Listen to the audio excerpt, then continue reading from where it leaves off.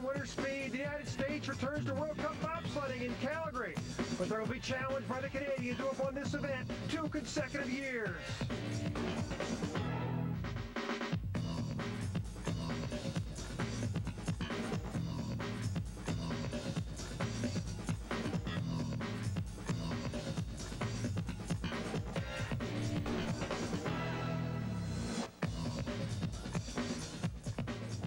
Welcome to the top of Canada Olympic Park's Olympic bobsled track in Calgary, Alberta, for today's World Cup two-man bobsled competition here on Winter Speed. Hi everybody, I'm John Morgan, and today's the first World Cup competition since the Olympic Games in Lillehammer in 1994. I'm joined today by Clark Flynn, former member of the Canadian Olympic bobsled team. And Clark, usually after the Winter Olympic Games, there's a big layoff of competitors, and you find new guys in the field. But here, we've got a great field, probably the most competitive field we've ever seen here, and same old faces. Well, it's almost a repeat of Lillehammer with the exception of Vader, but you got, of course, Pierre Levers. He's won this event 2 years in a row.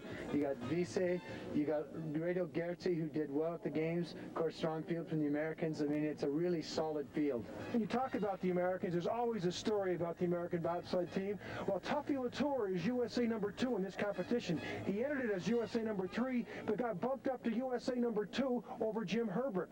This is also Latour's first ever World Cup competition, and he also drew the #1 seed, the #1 person down the track.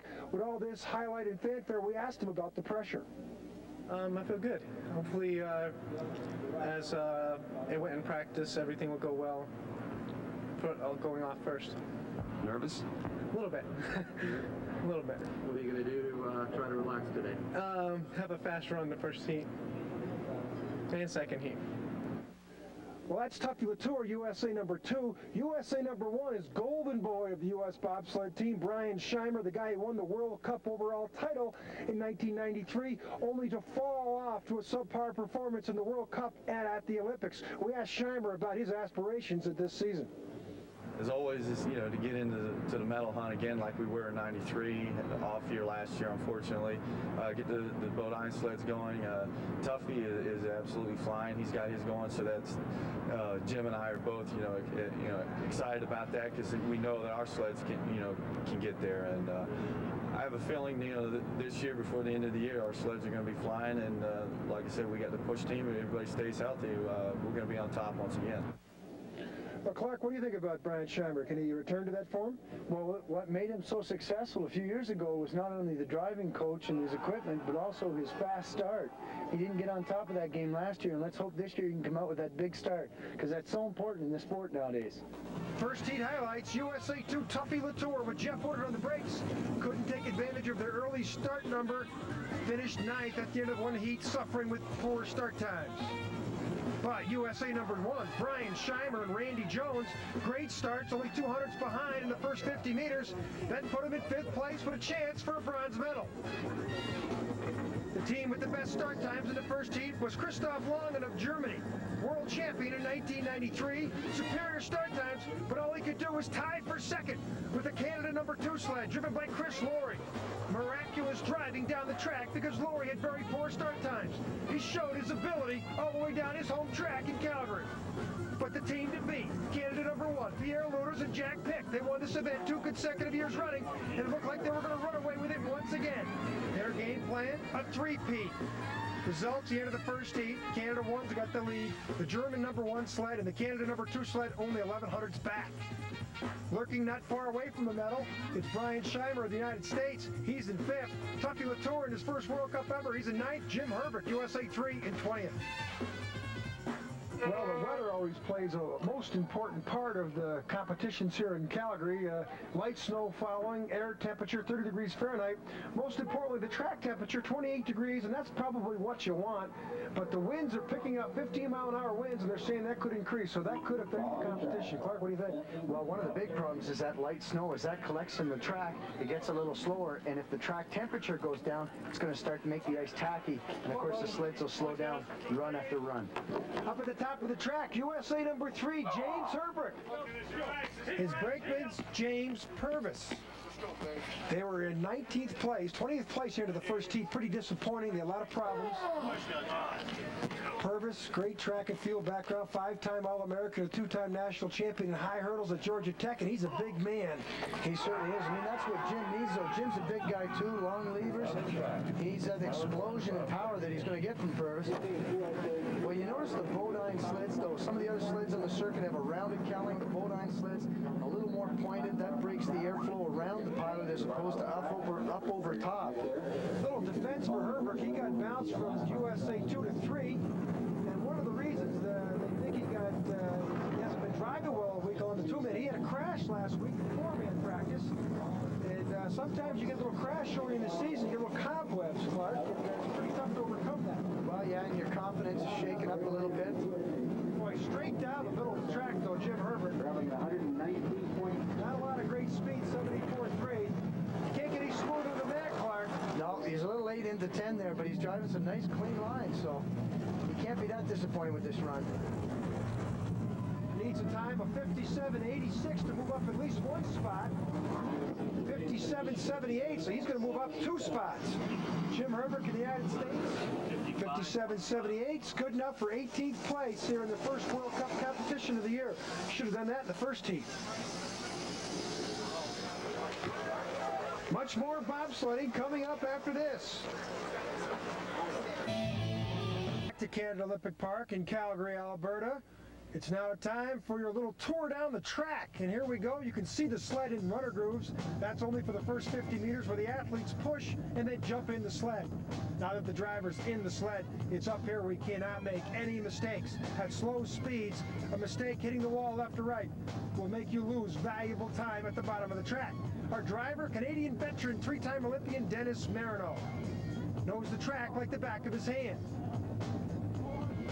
Up top of the track, the most important thing is keep it right down the middle.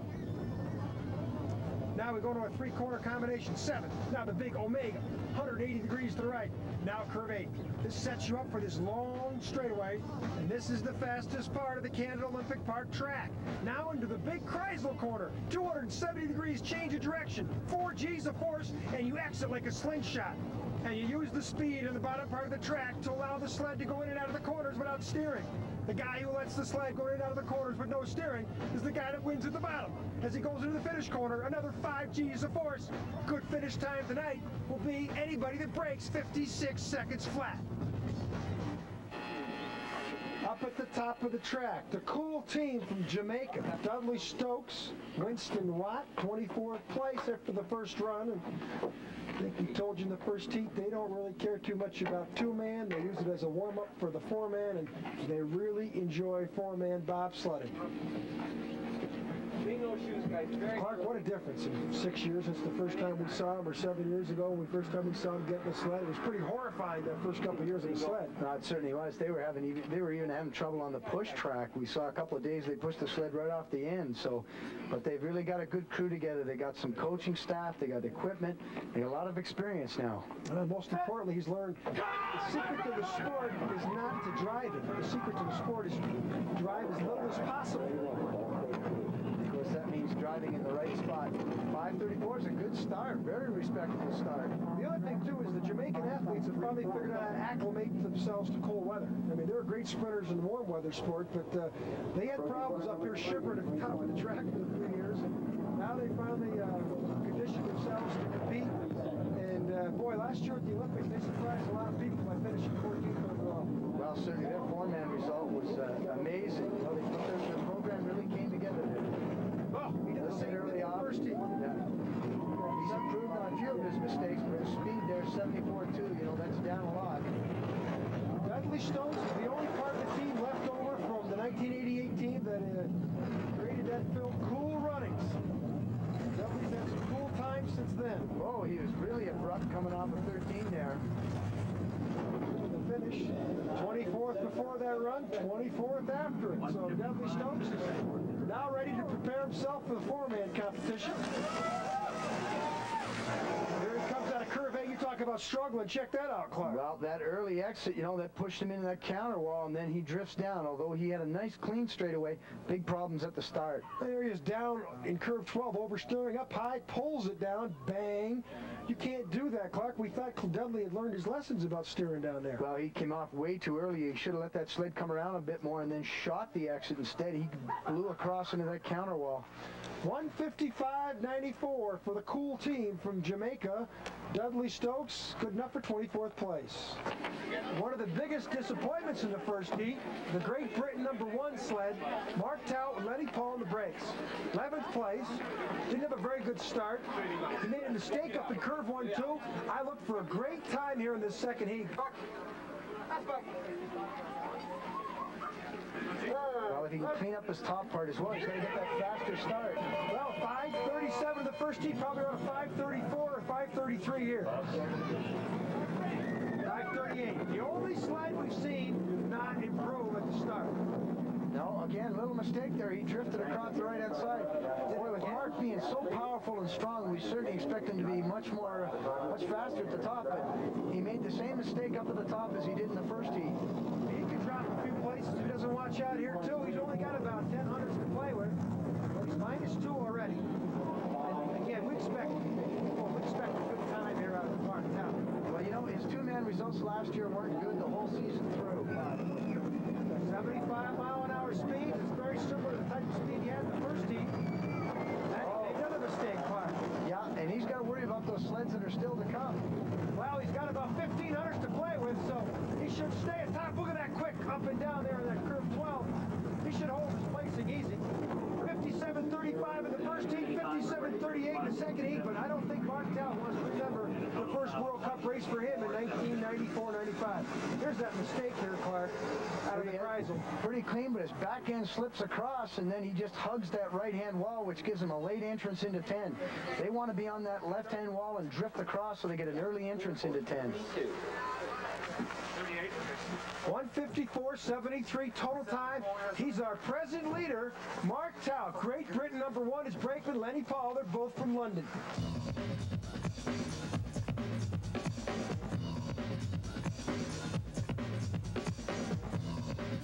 All right, here we are at... Now up at the top of the track. USA #2, Toughfield Latour. His brakeman, Jeffrey Woodard. They're both from Schenectady, New York. Very disappointing at the start in the first heat. Latour has been doing very, very well all week long. It's his first World Cup race of the year. Maybe the nerves got him. But boy, the start, some people remarked to us he didn't run very far down the start track, and I'm sure Jeff Woodard, the experienced brakeman in the back, has told him, we got to do it in this heat. Well, it's got to happen right at the top. I mean, they got to get that start down. Almost, they got to be down in the 30s here to be competitive at all. See how he doesn't dive at the push bar. He holds right onto a lot of them start off the blocks and dive for that push bar, and that gives him a big help. Boy, he's in the sled early again. Yeah. 5:36, 400 better, but that's not a very good As soon start. as he got out of those start grooves, he drifted right across that left-hand side. You know, he's got to get in, get a hold of his ropes. Here we see him, a little bit of power. Just as that sled breaks the crest, he's in. Jeff didn't run that far either, but look at that. He's buried. That's it. That mistake right there is going to make him drop 4 or 5 places. Toughie Latour. Well, the first time you're in a World Cup bobsled race, Clark, maybe the nerves got to him. Well, it's a big competition here. I mean, there's lots of strong competitors. Well, for that bump, though, look at that speed. That's the best speed we've seen in this heat. He had that bad bump. He's got a great line going. 47.85, 2,200's off the pace right now. He's going to drop at least 2 places. Oh, he just bumped right there. Time to left. 57.56. He drops only 1 place. He's lucky he didn't drop 2 or 3 more. Mark Tout from Great Britain goes in front of him. The start clock, he barely runs. Look at the mark. He's in so much earlier than everybody else. We see Jeff taking short steps too, and his head going back and forth, and hear that costly mistake. Oh, not costly, crucial. Look at the headline of the Kreisel. He had a nice line all the way around. We'll look for his runner tips, just a little bit of touch. Nice smooth line out, a little bit of drift to the right-hand side, but otherwise a nice clean line. Well, he needs the experience in the World Cup circuit. He got it tonight. Total time, 154.80. He's dropped 1 place. He's in second overall. Switzerland number 1. Rado Gochi, Donald Ackland. Here are the standings of the two-man Olympic bobsled competition from last year's Lillehammer Winter Olympics in Norway. There's Vader with the gold. Gochi, in a close race, he led 3 of the 4 heats. Vader caught him on the last heat to win the gold, but Gochi, in his first Olympic performance, silver medal. That's not bad. Rado collected himself a medal, too. We saw in that first heat how Donald just hoisted that sled up in the air. Not a bad start, 33. Yeah, 37 in the first heat, but this is pretty uncharacteristic for him to be in this position. We thought better things out of this great Swiss pilot.